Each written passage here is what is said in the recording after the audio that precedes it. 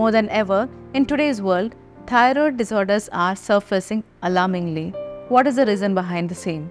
It is not just the food, but the lifestyle and the activities that we are getting involved in, which leads to thyroid dysfunction. This and more is what we will be discussing about in today's episode.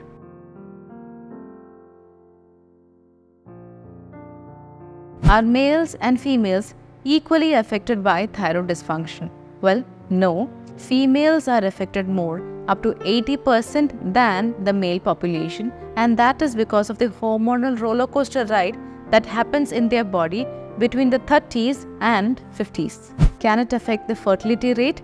Yes, it can affect females in the form of lack of libido and messed up period cycle. It can be irregular cycle, scanty periods, missing periods, or even mid-cycle spotting. And when it comes to males, it can lead to premature ejaculation or ejaculation dysfunction, leading to difficulty in coitus.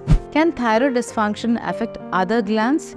Well, yes. It not just affects the reproductive glands, it can also affect joint health, gut health, brain functioning, and skin as a whole. Is thyroid dysfunction completely reversible? Well, yes. If it is diagnosed and treated Ayurvedically from the beginning, then it can be treated and reversed. But if it has been chronic, say 15 plus years, there has been a lot of complications leading to water retention or water weight, then in that case it becomes a tougher task to treat and cure the same. Nevertheless, the symptoms can be treated. There can be weight gain, improved rate of metabolism, better gut function, better cognitive and brain functioning, and all of these are possible with the help of Ayurvedic treatment. Is synthetic thyronorm pill the only answer for thyroid dysfunction? No. If you are not willing to make changes to your diet, lifestyle and exercise pattern, then in that case, synthetic thyronorm pill is the answer. Otherwise, if you want to treat it from the root, then in that case, Ayurveda can help you in reversing and curing the condition. Thyroid dysfunction can be treated just with the help of food? Well, if it is just impaired food habits and junk food that has led to thyroid dysfunction, then in that case, having a clean diet can help you. But if it has been because of impaired sleep cycle, hormonal changes, other diseases that has led to thyroid dysfunction, you are going to need medicines as well. Can thyroid dysfunction affect the upcoming generations? Well, yes.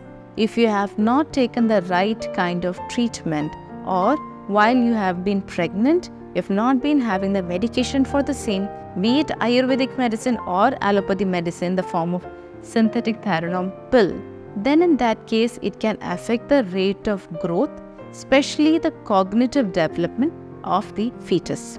Can a healthy individual get affected by thyroid dysfunction?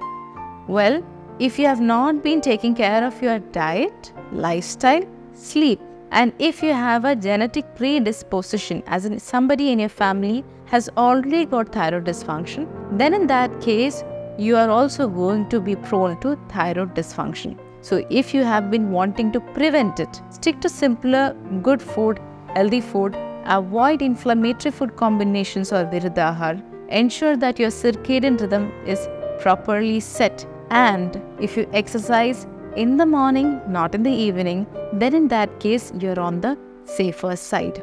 If there are more such basic information that you would like to know about thyroid dysfunction, do let me know in the comments and I will be reverting to the same.